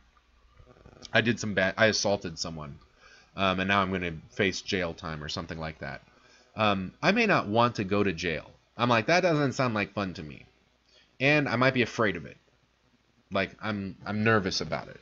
Like, nervous like going to the dentist or something. On a little higher scale, maybe. And those are emotional things that'll make me think, this is not good. This is not, I don't want this to happen. I don't want this to happen.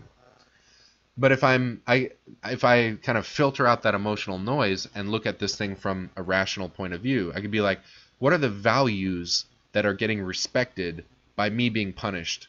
And I could be like, that makes sense. Yeah, I really should be punished. I deserve that, or maybe deserving is going to be weird here for Kant because of something we're going to talk about in a second. But maybe that it makes sense. This is the rule that should be followed. This is the universal rule that I could affirm, even though it's applying to me in a way I don't desire, that I don't think is conducive to my happiness. I could see how it's good. There's rules I could work like that, and if that seems weird to you, it's probably not weird to you. That'd be my guess.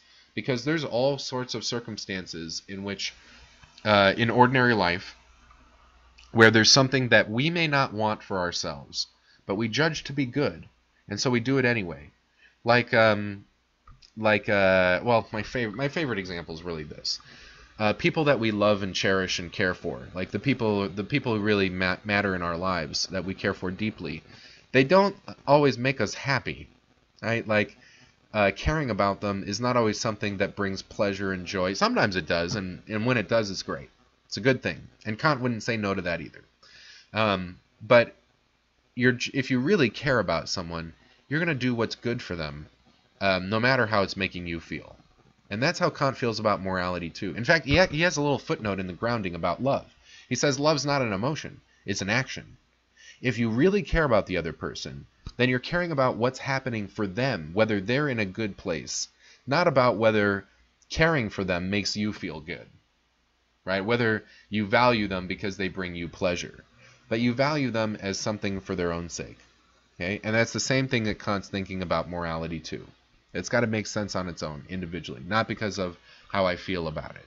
So when I'm looking for contradictions in my will, I'm not thinking about what I would want or not want under these different situations. But we could bring it in the sense of this, like the feelings that we have, like what kind of psychology we have, definitely is maybe part of the circumstances of what we have to make a judgment about.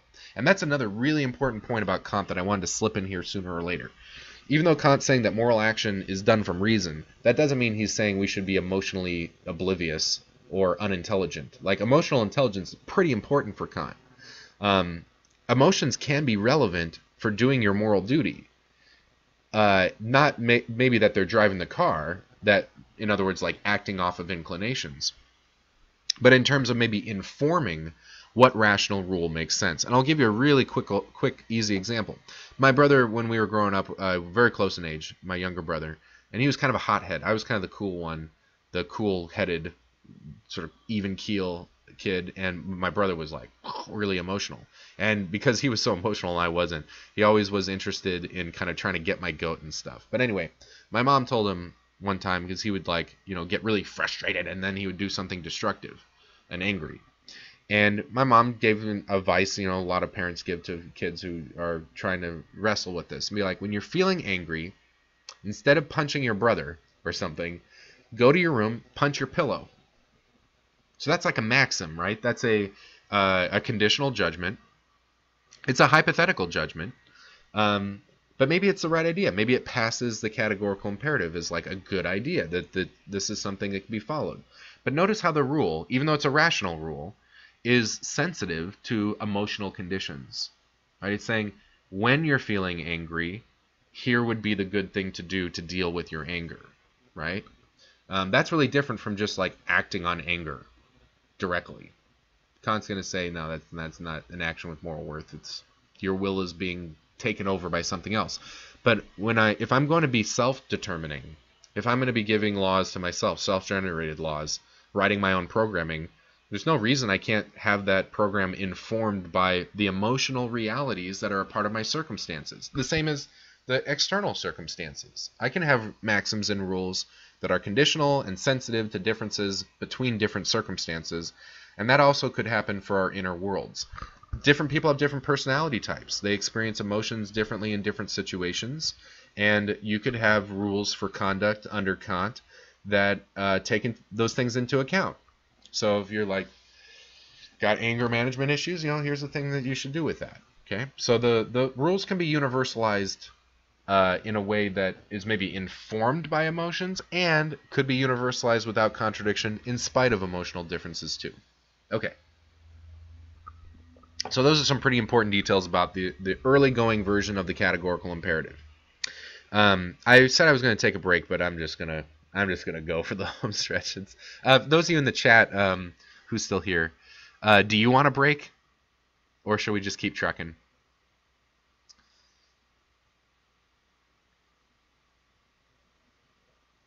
Okay, yeah, I'll do that. Okay, yeah, it gets pretty late here. Thanks for the feedback. I'm happy to keep going too. I'm gonna grab just a little bit of water, but it'll take me just 2 seconds. Okay, here we go. So we're right on the cusp on the most exciting part of Kant's moral philosophy. This is where the rubber really hits the road and where we start getting something super substantial, something that's a lot more like a robust moral vision. And that's Kant's third formulation of the categorical imperative, the one that famously talks about respect for persons.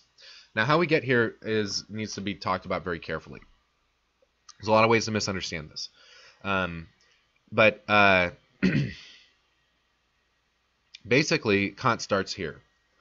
If we know up until this point that moral actions are going to be actions that are self-determining, if they're done from reason, by self-generated laws, what goes on with that? If I am going to give myself rules for my own action, that means I have to respect reason. On my little diagram here from before, you might have noticed up at self-generated laws, there's a little bubble pointing at it that says, also requires respect. Basically, Kant says, if I think of a rule, that doesn't mean I'm going to act on it. Maybe it seems like some people work like that. A thought goes in the head, they act a certain way. But really, I can think of a rule, but if I don't respect the rule, I'm not going to act on it. So I was talking about this with my students earlier this afternoon. I used the example of like, every time someone says the word purple, start taking your shirt off. I'd be like, I can think of that rule. Just thinking about it doesn't mean I'm going to follow it. Right? Doesn't mean I'm going, if I don't respect it, right? So acting on my reasons or my intentions or the rules that I'm capable of constructing through reason requires respect for reason. If I don't respect the faculty of reason as having authority for determining my will, then I'm not going to follow it. Kant thinks it's a matter of necessity that I have to respect my own reason. And that might seem a little weird. You might be able to imagine someone who has like a lot of self-doubt or like negative self-talk voices, or who is not confident, has low self-esteem in their own judgment, and defers to other people's judgment all the time. That maybe they don't respect their own reason. They could be suspicious of it, like they think it might be biased, they might have biases that are influencing their judgment. But if they take that position, if they adopt that stance, they're not truly doubting their faculty of reason. And here's the reason why. In order to doubt some specific judgments that their reasoning created, they have to endorse the judgment that they're biased, or that those judgments are illegitimate, or vulnerable to skepticism, or something like that. That's also a judgment of reason. So it's actually impossible for me to sort of give myself some direction about how I ought to act that doesn't at the same time sort of treat myself as legitimately having the authority or the position to set my ends for myself. So there's kind of a necessary self-dignity that I give to myself, that my relationship to myself is always as something that gives its ends to itself. Even if I've internalized a lot of negative self-image sort of stuff. Like let's say I was an oppressed slave, and everyone in the culture is telling me I'm less than human and I don't matter, like a Holocaust kind of scenario, like being in a concentration camp, and I internalize all of this stuff, and I do think of myself as shit, and blah, blah, blah, blah.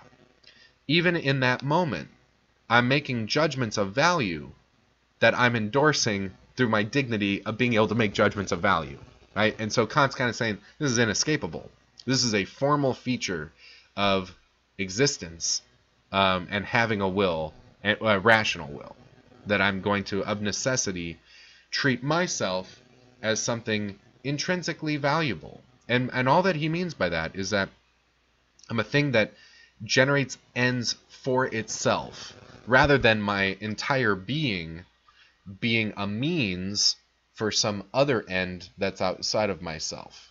And that's the kind of idea of slavery, right? To use a person as a tool for some other objective, for some other goal, some other end, rather than a person being an end in themselves, as being the thing that sets the final goal. Okay, so Kant's saying to do this is a little fuzzy and abstract. So if it's hard following it, don't beat yourself up. It makes total sense. This is kind of tricky. Kant's saying, I of necessity respect myself as the kind of being that gives its ends to itself. Okay, fair enough. Now, if that's how I necessarily treat myself, on the grounds that I have a rational faculty, then under pain of contradiction, using the first two formulations of the categorical imperative, I have to extend that same dignity to any other being that has reason. So any other being that thinks about what they do, and that's all we mean by reason. It's just, it's a faculty that lets me construct conceptual rules that guide my own will. Any being that can do that, I have to treat as intrinsically valuable. It means other humans, non-human animals that have sentience, alien species that are sentient that maybe we haven't met yet, like in some science fiction scenario. That's why this is an ethic that isn't just for humans. It's across the board for any type of person, taken in this very abstract philosophical sense of just a thing that thinks about its own action, has this kind of sentience, right, self-awareness, and can construct rules for its own action through reason. Anything that qualifies for that, I have to treat as intrinsically valuable, as an end in itself. And that's the third formulation of the categorical imperative. Whenever you act in such a way that you treat all persons as ends in themselves and not simply as a means for some other end. Let's unpack this a little bit more. There's many ways in which we treat each other as means for other ends. In fact, a really big example is what's happening right now. There's a kind of transaction that's taking place in our relationship. Teaching students is what gives me a paycheck. I get money out of it. If you weren't here, I wouldn't get the money. I'd have to find some other way to make my livelihood. So are you a means to my livelihood? Yeah, you are. Does that mean that I'm treating you like a slave? I could be. And that's the honest truth about it. If I thought of you only as a paycheck and my commitment or investment in you only as a means for acquiring a paycheck, then I'm violating the categorical imperative. I'm violating the moral law according to Kant if I treated you that way. Now, I hope I don't treat you that way, and this is where it's like you never really know, right? But what I strive for and what I aim for, I mean, what I can report, even if I'm wrong or misguided about my own understanding of myself, is that I do respect you as something intrinsically valuable. And I'm a teacher not just because it gets me a paycheck, but I think that I'm trying to do something good. Do I ever do something good? Like, is giving these lectures and teaching and stuff always putting my students in a better off position? I don't know. I mean, it would be arrogant for me to assume that I'm always bringing some kind of value to my students. But I try. That's my goal. That's my aim. That's why I'm doing what I'm doing. That's why I'm behaving the way that I'm behaving with respect to you. And when I'm motivated that way, if that's my reason, remember again for Kant, if an action's going to have moral worth, it depends on why it is being done. If it's being done from an end that is treating you as something intrinsically valuable, I want what's good for you just because that's what's good for you, for no other reason than that, then in that way I'm treating you as an end. So that's why the categorical imperative here is there's an emphasis on treating people solely as a means. Because you can be part of a means ends sort of thing for me, like with my livelihood, without it meaning that that's all I'm seeing you as. That my actions aren't also motivated from something that respects you as having value for your own sake. Okay, so that combo can happen. Same thing for you. You could treat your interaction with me and the value that I have solely in terms of what you can get out of me, which might be a grade, might be credit, it might even be wisdom. Even something more idealistic like that would still be treating me as a means. I'm just like a food to be consumed or something like that. I'm a commodity to suck dry or something like that. And that would be disrespectful. That's disrespecting my value, my intrinsic value as a person as well, if that's the only way that you treated me. Now, students can treat me as a means, and I invite it. I mean, I've been saying all these things like, contact me whenever, like I want to help. But there's a way that you, as a student, could use me as a means for some other end, whether that's your own wisdom or credits or graduating or whatever, and still at the same time respect me as an end in myself. How would that look? As a student, I mean, there's some things like, there's some ways of trying to respect me as a person that I actually actively discourage, like being worried that you're going to bother me and stuff like that. But maybe this analogy would be good. When you go to the grocery store, if you're not using the automated checkout line, if there's a human cashier, right, that cashier is a means for you acquiring the food. Without them as a piece of the machine, without a cog in the machine, you wouldn't be able to walk out of there with your food. So they're a means to your ends of procuring your groceries. Now, could you just use them like a tool? Like you treat them the same way you treat the automated machine? Yeah, you could. And oftentimes we do, and Kant would say that's not right. But you could also be like, hey, how's it going? Well, how's your day going? Or just like look them in the eyes and address them. Maybe smile. Maybe not treat them like shit. Those sorts of things are acknowledgments of a person being a person. That what happens to them matters for their own sake. There's ways that can be expressed. Gratitude for it is one way, right? You don't say thank you to the machine when you're checking out at Safeway or something. But if you say like thank you to the cashier, it's like a gesture of acknowledging, hey, I see you as a person who's contributed to this good thing for me. And you need to be addressed with respect and acknowledged as a thing that has value for your sake as well. Now, can you also say thank you to people in an insincere way? Yeah, of course. But again, it matters what is the sincerity, whether it's sincere or insincere. Like, what's the motive and reason behind it? And that's going to determine the moral worth of the action. So with the third formulation of the categorical imperative, we get something really significant. We get this moral obligation to treat people as ends in themselves, as things intrinsically valuable. And that's a big deal. This can serve as a basis for conventions like human rights, which is Kant is often used as a foundation for human rights. It also is where we get the idea of dignity and respect, moral dignity and respect, and also, and this is a big one, freedom. Because the basis of our dignity, the basis of how we have intrinsic value, is our capacity to be self-determining, this faculty of reason, which allows me to exist as an end in myself. To give myself my own ends is what reason does. And it should be noted here, Kant is not saying that people who are not empowered as agents don't deserve our respect. In virtue of having the capacity of doing this is what makes us intrinsically valuable, according to Kant, or why we have this moral obligation to treat people as ends in themselves instead of as means or as tools for some other end. So that's a pretty big deal. And these reflections by Kant start to give some shape to what it is to care about people. To treat them as intrinsically valuable is not just a matter of manipulating them. That's a classic one. Slavery is right out. Rape is a pretty clear example of someone being used as a person, being used as a tool or means for somebody else's ends. All that kind of exploitive behavior is ruled out. But it's not just a matter of the don'ts. It's also a matter of the do's. That to respect someone as an end in themselves, in virtue of this capacity of being self-determining, means, according to Kant, this is my reading of Kant, maybe it's a little hat-turny, but not a very big hat-turny. I don't think this is too controversial a reading. I think Kant's categorical imperative gives us an active and positive mandate to be concerned about helping other people, caring for them, to be self-determining.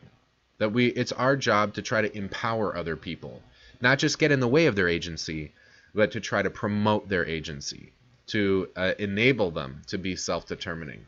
And that's what I talk about as Kantian care. That if you really care about a person for their own sake, you want what's good for them, and Kant's providing a vision of what is good for a person. And what's good for them is to be free, to be self-determining. How do you do that? Through reason. How are you going to make reason as the thing that is controlling your will? Well, by playing by the rules of logic, not contradicting yourself, not acting from inclinations which co-opt your will. It's not you who's responsible for it, but through intentional reflective action that's logically consistent. So that gives us some more positive duties toward each other and how we should be treating each other. We should be treating each other with respect, which means respecting that people are autonomous, that they have this capacity to be self-determining, and to the extent to which they are not using it or it isn't developed, we have an obligation to help promote that, to empower people. And that's all what we get from the third formulation of the categorical imperative. That's the blood that we get when we're talking about like squeezing the stone, getting the blood out of the stone kind of thing. And that's what's like really exciting about Kant and why people are interested in him, and I think find this to be a kind of compelling story of morality, is that maybe Kant really is able to derive something that's a little more rich here, and really ends up setting the moral bar pretty high.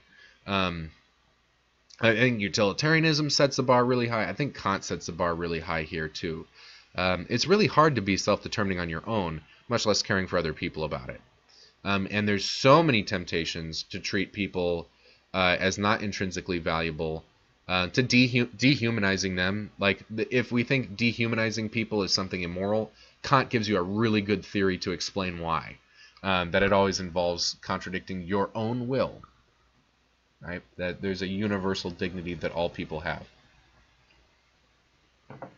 This kind of active care and concern I think is pretty important to emphasize in Kant's vision, because sometimes the preoccupation with Kant sort of centralizing freedom as the most important moral value can sometimes justify some positions that I don't think Kant would be down with, like meritocratic systems or total like free market capitalism, like a libertarian ideal. I don't think is really going to be Kantian. But we'll talk more about this as we go. There's some dispute and controversy around that, but this is going to be one of those places where Kant is setting the stage and giving us the theoretical language for understanding some of these other disputes that are going to happen in business ethics. But stay tuned on that as we go forward. Before I wrap up things tonight, though, I want to revisit a couple things that I promised that I don't think we've gotten to yet. And particularly, let's go back to happiness. Now that we've got the third formulation of the categorical imperative, we can revisit what is Kant going to say about happiness. And he says it's a good of some kind. It's not an intrinsically valuable thing. It's not unconditionally good, the way that people are unconditionally valuable, that we have these necessary obligations to treat them as ends in themselves. Or this thing about like never contradicting yourself, that's always good. Happiness isn't going to work like that. But he is going to say it is some kind of good. So how does it fit in here within the framework of the categorical imperative? Well, he's got two ways to reintegrate happiness. The first one is this. I need to be tracking happiness in some ways because, he says, people that are unhappy are more inclined to not do their duty. Their unhappiness is an inclination which distracts away from reason and from being self-determining. Kind of like if I'm starving to death, I'm really tempted to steal the bread, right? Or to maybe mug someone to get the money I need to survive or something like that. The temptations get higher in egregious circumstances or high tension situations when things aren't going well. So if things aren't going well for me, if I'm really deeply unhappy and dissatisfied, I'm more at risk of harming other people or treating other people as a means to my ends, etc., etc. Disrespecting others. So I should, in as much as I have an obligation to empower people to be self-determining and thus following the moral law, to be able to do the moral law, to be morally good, then I need to be concerned about their happiness. To try to contribute to their happiness when that doesn't get into trouble with the categorical imperative, when it's not like paternalistic or exploitive or something like that, but also to avoid taking actions which cause unhappiness if it can be avoided. So again, this stuff is contingent. Those aren't necessary rules for Kant. And we need to kind of figure out what are the circumstances, where's that line drawn, and see whether that line drawing is universalizable according to the categorical imperative. But he makes room for that. He thinks that there's theoretical room for being concerned about happiness as a secondary duty that we have toward people, but not as a primary one. But then there's another fun argument that he makes. He says, if anything else, I should be concerned about people's happiness and unhappiness only for the reason that I cannot universalize without contradiction any maxim which instructs me to harm people, to make them unhappy. There's no way that I can universalize a maxim that tells me to do that. So kind of in a negative proof sort of way, I have to be concerned about happiness. Like a concern about people's intrinsic value and to not contradict myself backs me into concern about happiness. So I think that's kind of a funny aspect of Kant's philosophy too. So happiness is not thrown completely under the bus here, but it's contextualized. Kant's not saying it's a fundamental value, but it's something that comes later. Kind of like, and this is where you might be thinking about Mill versus Kant and back and forth. I mean, that move by Kant is not the same move, but it's the same kind of maneuver as Mill attempting to show that he doesn't have a problem with justice. It's just not a fundamental moral value, right? Justice for Mill only gets value in as much as it promotes utility. So it's kind of similar to that. Kant's like, you know what? Utility has conditional value as long as it's fulfilling these requirements of justice, like this necessary law of the categorical imperative. So it makes for an interesting debate, which one's got the right measure of this. And that's why I'm always wanting you to think about these ideas critically as we're going through the class, because you can't have your cake and eat it too here. You can't say yes to Mill and to Kant. You might be able to put certain pieces together. I think there's actually some possibilities for that. In the work that I've done on ethics myself, my original work, I think there is some possibility for that. But the whole thing. If you take all of Kant, all of Mill, they're going to fight like cats and dogs. They're not going to fit. That's what Kant says about happiness. There's something else I was thinking about. Oh yeah. Before we leave Kant completely behind, I want to talk about evil in Kant. And right now this video's clocked in at 1 hour and 50 minutes. It's 10:06. I'm thinking about saving it for next time, or maybe just doing it now. Let me just give you the really quick couple-minute version. For those of you in the chat, I know it's getting late. So I'll try to wrap this up. And by the way, code word. How about provolone? That's a really dumb one, but I just said it, so sorry. That's our word for tonight, provolone. And I'll get that started up soon. Spell it. Okay, how about just this? Cheese. Provolone's a kind of cheese. Cheese is a code word. That'll work. So you can just put cheese in there. Sorry about that. I'm not sure I can spell provolone off the top of my head. Yeah, I'll probably screw that up. So cheese is fine. Cheese is the code word. Okay. So Kant and evil. The bottom line is this. So if we've been talking a lot about what does it mean to follow the categorical imperative? What does it demand? What is it asking for? What does it mean to respect people as ends in themselves? All that kind of stuff. What does it mean for things to go wrong? We've talked a little bit about this, but let me give you a kind of a quick rundown of the actual mechanics of it. Like, how could I will in action that isn't in accordance with the categorical imperative? There's 3 options. First option, I don't use reason at all when I act. I'm just acting purely off inclinations. It's like a reaction, like an emotional reaction, not thinking. I'm not controlling my will. I'm basically on autopilot. So that's an action that wouldn't have moral worth.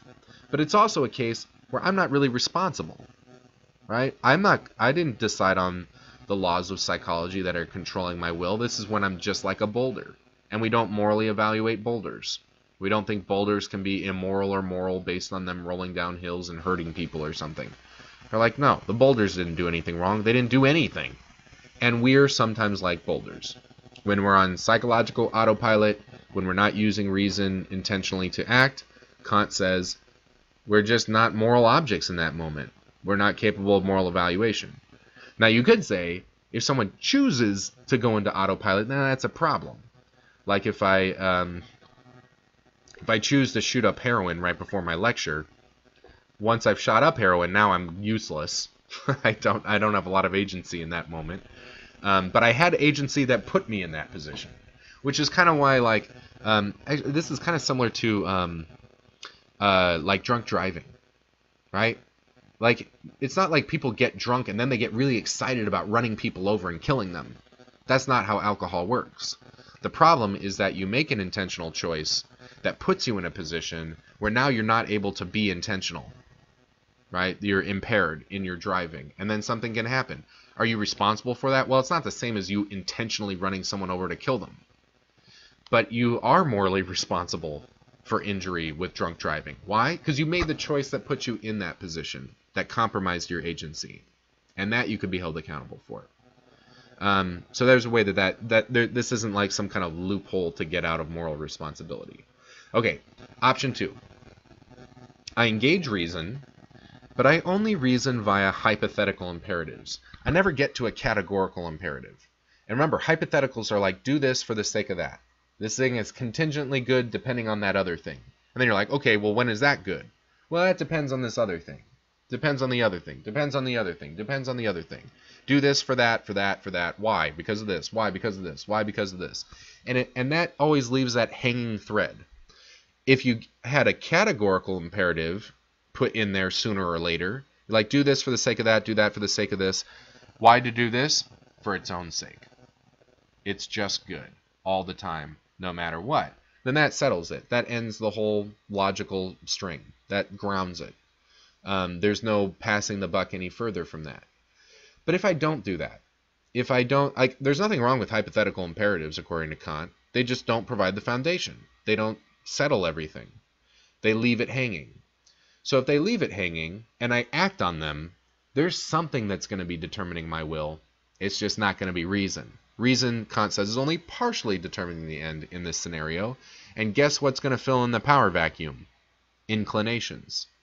So this situation of reasoning via only hypothetical imperatives, again, the real thing that's driving the car are my inclinations, my psychology, my desires, things like that. So, again, if all of my reasoning is really being driven forward by my inclinations, then it's again a sort of way in which I'm like a boulder. Okay? Reason's not fully determining the end. I'm not fully self-determined when I do that. This is called rationalizing. Rationalizing is when I'm using reason, but reason isn't running the game. It isn't running the show. I'm not determining my own ends. I'm just using reason to rationalize something I've already decided that I care about for other reasons. And kids do this all the time. Like a kid tries to argue into letting them stay up late. Why do they want to stay up late? Not because they're like, I've carefully considered this situation rationally, and I think objectively a later bedtime creates more value and meaning in the world, or is respecting me as an end in myself, or crap like that. Like, they're not thinking that way. They're not like, what would be objectively better? What's a maxim I can universalize here? They're not thinking that. They want to stay up, and they're just looking for an excuse that'll get you to let them do it, or something. Like, kids are kind of transparent about their rationalizing. Well, adults still rationalize. We're just maybe a little less transparent about it, and it's harder to detect. But Kant definitely thinks that's a big issue. So this is when the faculty of reason is being driven by emotions, desires, and that's really setting the end. Third way things can go wrong for Kant. I engage reason in thinking about what I'm going to do. I'm acting reflectively, and I reason to the categorical imperative. I'm thinking about the hypotheticals, do this for the sake of that, and I do end up grounding that with a recognition, a rational recognition of what my objective duty is. Like that I need to respect people as ends in themselves, that I shouldn't be lying, I shouldn't be stealing, this kind of stuff. But yet, I don't respect it. In this third scenario, there's no problem with my thinking. Reasoning is working fine. I'm just not respecting reason. I'm like, yeah, I know that's the rule, but I'm not going to follow it right now. I'm just not going to do that.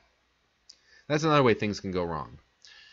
If I'm considering what reason demands, and I'm not following it because I don't respect it, then something has to be drawing away my respect.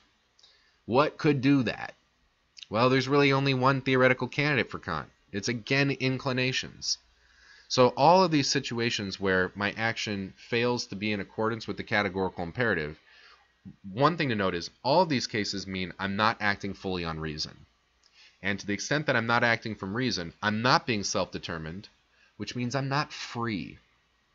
My freedom for Kant is really being constrained by the logical moral law. It's sort of maybe backwards from how we usually think about freedom. This has been a debate that's been going on in the history of philosophy all the way back to Socrates. Some people think of freedom as the power to do what I want. Kant and other people think that freedom is for me to subject my will to a law. To constrain my action is what it means to be free. Self-determining is imposing laws on myself. To be self-determining, to be in self-control. And that's what Kant's saying here too. If I'm going to be self-determining, the only way I can do this is consistent with the laws of logic because I need reason to conceptually create rules for me to act on. That's how I can be self-determining. So I'm subject to all those laws. The extent to which I don't play by those rules is the extent to which I'm not able to control my own actions. And they're being controlled for me by laws of nature that I did not design or approve of or enforce. They just happen to me. I'm just passive in that situation. I'm not controlling my own will. So, for Kant, immoral action is really just unfree action. And in a weird sort of way, I think this helps to back up Kant's claim that everyone has intrinsic value, even if they're not exercising their capacity of being self-determining. Do those people annoy us? Yeah, they do, right? Like people who are not acting free are annoying. They're like not responsible. You can't count on them. You can't trust them. You might get annoyed with yourself for being untrustworthy and unreliable. I definitely have experienced that many, many times where I'm like, I wish I didn't have this psychology. I wish I was more reliable. My younger self had that kind of, I had those kinds of experiences. And then being a teacher's kind of helped with that. It's really locked things down, because you have to be a lot more responsible as a teacher. But you could be frustrated with yourself about this too. It can be annoying. But Kant says you still have a moral obligation to these people to help encourage them to be empowered. Why? Well, because when they're doing wrong things, they're not really the ones who are acting. They're to be pitied. We can sort of take it personally. Like, we can try to imagine that someone intentionally is trying to do harm to us. But if Kant's right, you can't intentionally violate the categorical imperative. Why? Because the thing that enables you to make an intention is the categorical imperative. The only way that you could actually contradict it is if inclinations were hijacking your will and working against what reason is saying. Reason cannot will its own destruction. That's basically Kant's point. I can't use logic to destroy logic. It's not possible. So I think that's a really interesting thing that's very idiosyncratic about Kant and is not always talked about so heavily. But it is a logical consequence of Kant. It connects with, even if you've done evil things, you still have intrinsic value, and we still have moral obligations to you. That's actually something I was saying Mill agrees to as well. His egalitarianism does not differentiate on a meritocratic sort of system. Can meritocracy fit into a Kantian ethic? Well, Kant thinks so. He's got a lot of meritocratic moral intuitions, and in certain other places where he comments on issues, he brings up those kinds of rules. But maybe not. You wouldn't have to commit to meritocracy under a Kantian system. And I think there's actually, if you're asking me, there's some aspects of Kant's theory here that resist getting folded into a meritocratic way of looking at people's moral worth. Or definitely not their moral worth, but definitely how we should treat them, like what obligations we have to people. In other words, do people who are more self-determining and acting more in accordance with what morality demands, are they more deserving of happiness, for example? Yeah, maybe you could find a way to universalize a maxim like that, but I think there's some parts about Kant that are, like, the theory he's set up resists some of that stuff. But anyway, that's another kind of debate and discussion you could have. Bottom line, Kant thinks all immoral action is unfree action. So intentional wrongdoing, which is, I think, sometimes the idea we have in mind when we hear this word evil. There's a difference between me accidentally doing something that harms you versus intentionally doing something that harms you because it is wrong or something. That would be evil, right? But Kant would say that sort of thing is not theoretically possible. People who do immoral actions are disempowered. They're to be pitied. That's a sign that they need care. They need some help to become empowered, because they're not doing it under their own power right now. And their immoral actions are evidence of that. If they were really free, they wouldn't do those things. If they were really self-determining, there's no way they could perform those actions. Pretty interesting. Also kind of a challenge to us. We have a tendency to think that we're pretty self-determining, but we're not always treating other people the way the third formulation of the categorical imperative is asking us to. So more food for thought. Tough times. Tough words from Kant. Okay, I'm going to cut the video. That's 2 hours. There's so much stuff to talk about. This is a crash course, so can't do everything. I'm happy about the level of detail we were able to get into this lecture tonight in 2 hours, so I'm feeling pretty satisfied about that. But yeah, I think we'll cut it off for here, and you got the code word already, and I think we're good. So I hope you have a great weekend. People on YouTube out there, definitely, as always, if you got questions, and Kant's tough, I'm guessing you got questions. I want to answer your questions. This format doesn't let me do a lot of that, the online thing. So if you want to talk, I haven't had many phone conversations with all of you so far this quarter, and I wish I did. I wish I had some more contact with you. If anything's going on that you want to explore this stuff more, or clarify things, or double check whether you got the right idea of it, I'd like to do that. I'm going to try to do that with some comments on the journals like I was mentioning on my Monday lecture, but yeah, bandwidth on that is a little tight this week. Like I said, I'm not as far along as I wish I was with journals, grading them. I'm going to try to get them done by the end of the weekend, I think.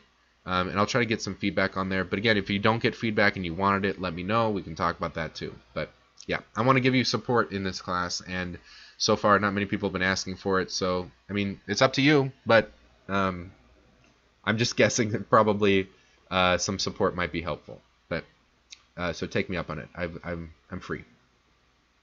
Doors open. Okay. Have a great weekend. I'll see you around.